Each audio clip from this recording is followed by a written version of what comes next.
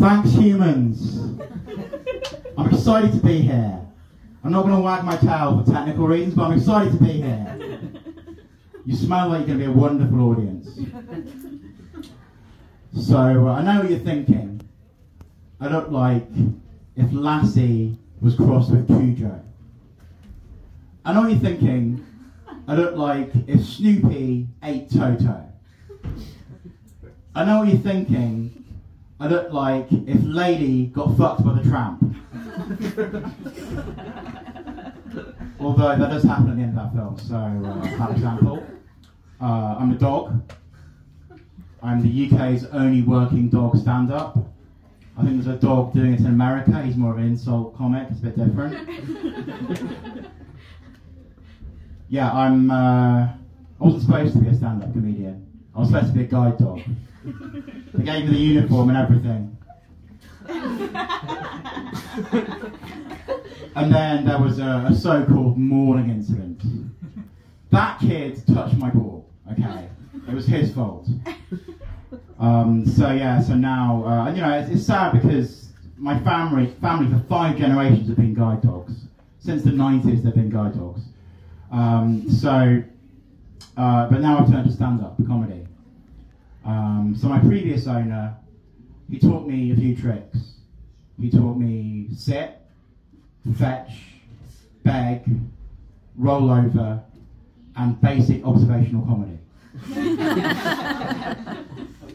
And part of the reason I'm doing this is I'm looking for a new owner. So I am now adoptable. Just talk to the host. If you want to adopt me, you can take me home after the show. If you want, I'm fully vaccinated. So I've written some jokes that I hope are going to amuse you humans. What's the deal with airline food? Seriously, because I'm not allowed in the cabin. I've never tried it. My dad was German, a German shepherd. My mum was French, a French bulldog. So that means that I like to roll around in shit, but I don't like to take a bath. And that's some national stereotype humour for you. That's a human thing. I don't really understand that stuff. I don't see race. I just smell race. You know, we all have that one crazy friend in the dog park. You know, the crazy friend who believes all stupid conspiracy theories. I've got a friend in the dog park who thinks that they're putting chips in us to track us.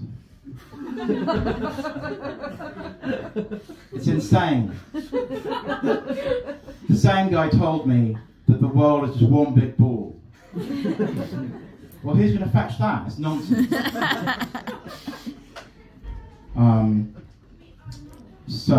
Another reason I got to stand up was to find a mate.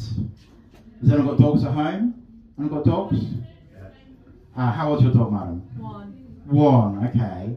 And is it a boy or a girl dog? A girl. Lovely. What breed? A boxer. And what does her anus smell like? Flowers. Flowers! Oh. Oh, that doesn't sound very sexy. How about you, sir? You got a dog? You got a dog, sir? Yep. How old? 3. 3. Bit young, because I like younger bitches. My dog, remember, it's fine. But 3's a bit creepy. That's a bit young. I'm 8 years old. I came to stand up quite late in life. I think the rule is, it should be half your age plus 1. I wouldn't date anyone under 5 years old, so I think that's the limit for me. I'm a dog. Okay, so I think that's been about 5 minutes. In dog years, that was half an hour for me. So I'll leave you with that. Thanks very much.